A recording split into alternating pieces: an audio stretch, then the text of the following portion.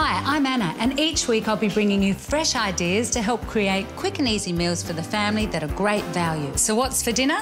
Tonight it's Osso Bucco.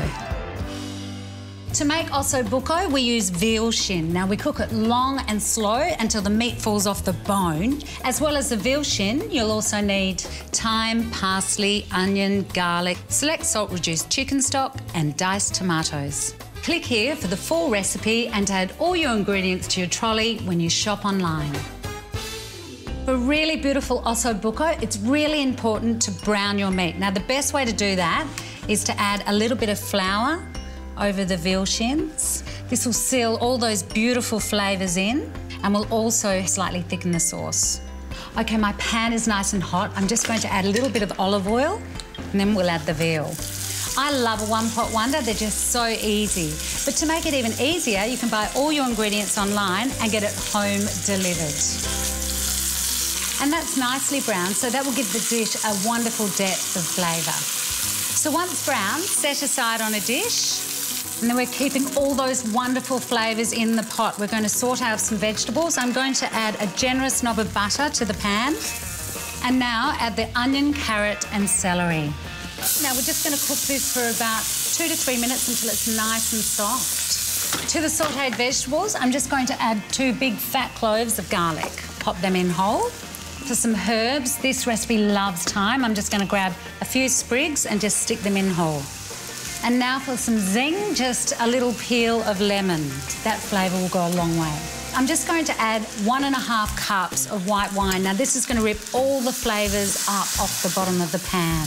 And that's already boiling, so we're going to add the meat back into the pot. Everything goes back. Add 1½ cups of chicken stock. And to finish it off, a can of diced Australian tomatoes.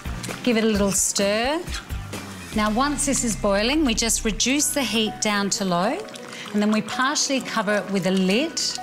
We just want to allow some of that juice to evaporate so the sauce becomes thick and rich, and we cook for a lovely slow 2–2½ hours until the meat is literally falling off the bone. Now, the Osso Bucco smells ready, but what we have to do is actually test it and see if the meat is falling off the bone. Oh, look at that. That has just fallen off the bone. It's absolutely amazing.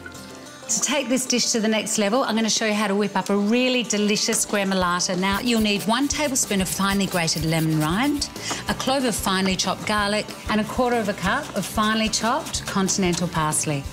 And lastly, this needs just a bit of salt. Give it a stir.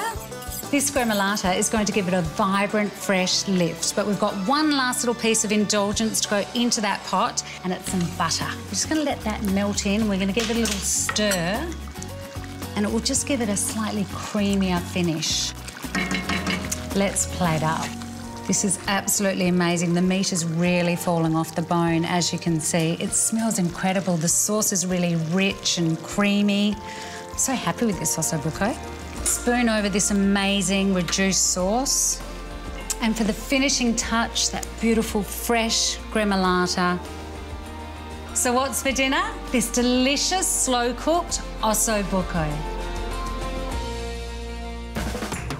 Now, if you like that, all ingredients can be purchased at your local Woolies and online by clicking here. To subscribe to our YouTube channel, click here. To explore all our other fresh idea recipes, click here. And for more beef recipes, click here.